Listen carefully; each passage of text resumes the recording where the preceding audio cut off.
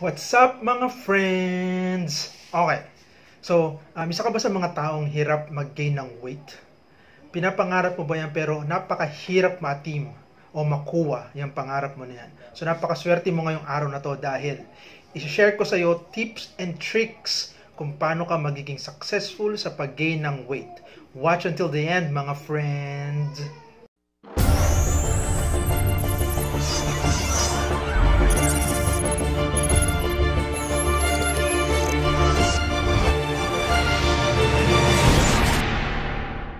Okay, so we'll be discussing this time around on how you can be successful in gaining weight. So medyo marami nag-request nitong video na to from the previous videos that I've created dahil mostly puro losing weight, how you can be healthy and fit, pero may mga ibang nagre-request din naman kung paano naman mag-gain ng weight. So napakaswerte mo at ito na yung video edition ng pag-gain ng weight. Alright, so if this is the first time that you are in this channel, please make sure to click that like button. And don't forget to subscribe as well. Alright, so simulan na natin mga friends kung paano talaga ikaw magiging successful sa pag-gain ng weight. Alright, so there are a few things that you have to consider first for you to become successful sa pag-gain ng weight. So ano tong dalawa o tatlong bagay na dapat mo i-consider para mag-successful ka sa pag-gain ng weight? Number 1, kailangan mo malaman kung ano muna yung body type mo. So, ano ba ibig sabihin ng body type? So, ang tao usually meron tatlong klase ng body type. So, magiging technical ako dito, sabihin ko, but if you understand this very well at nalaman mo kung ano specific na body type mo, then ang positive na magiging successful ka sa pag-gain mo ng weight. Okay, so 3 types of body type. Number 1, ectomorph. Number 2, mesomorph. At number 3, endomorph. So, tatlo lang ang klase ng body type ng tao. So, yan, tatlo lang na yan. Alright? Pero hindi naman siya ground rule or isang rule na nakalagay sa bato na yan lang talaga yung tatlong klase ng body type. It can be a combination of two nung tatlo na yon.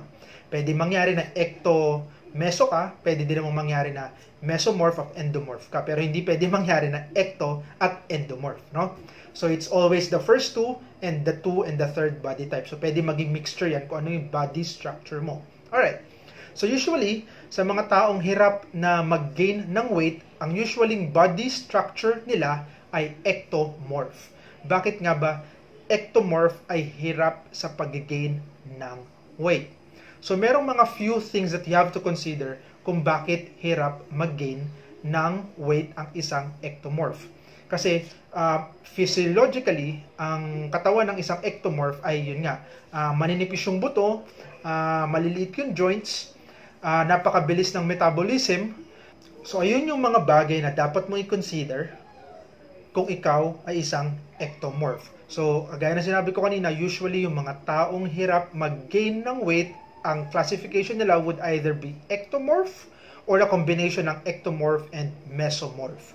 So, wala akong nakitang, at least in my experience, I can be wrong, wala akong nakita na isang taong hirap mag-gain ng weight na endomorph siya. So, usually, pag endomorph, napakabilis lang yan siya mag-gain ng weight. So, ang hirap talaga would be the ectomorph. Okay? Alright, so before I share with you things that you have to consider, I want you to stay until the end of the video because at the latter part of the video, I will share with you few foods that you can prioritize that has very high calories every time that you eat this food. So, makakatulong sa ito, kahit konti lang kainin mo nitong mga pagkain na to pero napakataas naman ng calorie niya, so that would help you in terms of being successful in gaining weight. So, I want you to stay until the end of the video and I'll share exactly what these foods are. Okay? So, there are a few things that you also have to consider aside just merely understanding kung anong body type mo. So, ano yung mga few things that you also have to consider? Number 1, you have to consider ano ba yung daily activity na ginagawa mo. Regardless if you are working or not, kung meron ka bang physical activities like exercise, going to the gym and whatnot. So, these are things that you have to consider also kung bakit hindi ka nagiging successful sa pag-gain mo ng weight. Ano yung pangalawang dapat mong i-consider? Ang pangalawang dapat mo kong i-consider would be yung number or dami ng calorie intake na kinakain mo sa isang araw. Baka kasi naman, ang nangyayari lang is that with your normal average daily activities, yung dami ng kinakain mo is not enough para mag-gain ka ng weight. Yung kumbaga sa parang sakto lang ang nai-experience mo ng dami ng intake ng calorie at just enough para i-survive ng katawan mo yung daily activity niya. So that's second thing that you have to consider kung bakit hindi ka pa nagiging successful sa pag-gain mo ng weight, mga friends. So ano yung pangatlong dapat mo i-consider? Ang pangatlong mong dapat i-consider would be yung haba ng oras ng pagtulog mo. Dahil ang hindi mo nalalaman is that pag natutulog ka, nagbe-burn ka pa rin ng calories. Okay? So I'll be sharing something very technical. Usually in an average person would usually burn calorie of 0.42 to 0.85 calories per hour. Depende kung anong body weight mo, no? So for example, ang body weight mo would be 150 or 100 pounds. So for example, yan ang body weight mo. So for you to know exactly kung ano ang number of calories na nabe-burn mo, pag natutulog ka would be yung body weight multiplied by 0.42 or 0.85, and kung ano man yung sagot mo dyan, yan yung number of calories na nabe-burn mo. So ibig sabihin, ideally, kung nagbe-burn ka ng ganyan calories while you're sleeping, yan dapat yung idinadagdag mo na calorie intake mo just before you go to sleep para maging successful ka in gaining weight. Kasi kung right now, say for example, kumakain ka na ng 1,500 calories per day and it's just enough for you to maintain a 100 pounds of calories for the longest, 100 pounds of weight for the longest time. So, for you to become successful, you have to consider yung calorie na nababurn ng katawan mo pag natutulog. So, okay, so yan. So, pang-apat na dapat mo i-consider is that yung frequency ng eating mo, mga friend. Baka naman kumakain ka na isang beses lang, dalawang beses lang. So, kulang nga yan siya in terms of for you to become successful sa pag-gain mo ng weight. So, ayun yung apat na mga bagay na dapat mo i-consider for you to become successful sa pag-gain ng weight. Alright, so ito na mga friends. I-share ko na sa inyo kung ano yung mga foods na napakataas ng calorie kahit konti lang ang kakainin mo. Excited ka na ba dyan, mga friends? Please, if you have a pen and paper, you may want to jot it down also. Kung ayaw mo naman, okay lang. Just make sure you bookmark or save this video para you can always get back to this video later on. Okay? So, number 1, avocado. Okay? So, ang avocado, yung half lang ng avocado, yung kalahating pisngi, no? Yung kalahating pisngi ng avocado, it usually has already 125 calories. Yung kalahati pa lang ng pisngi yun, yung medium size lang yan, mga friend. So isipin mo na lang yung kalahati lang no 125 calories na kaagad.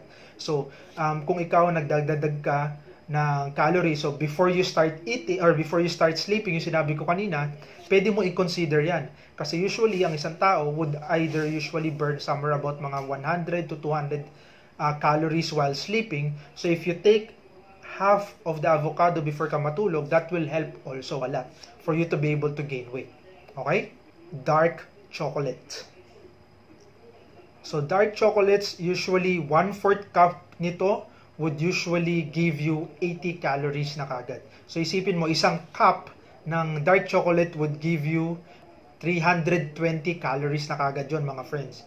Isipin mo yun, isang cup ng dark chocolate would give you 320 calories na kagad.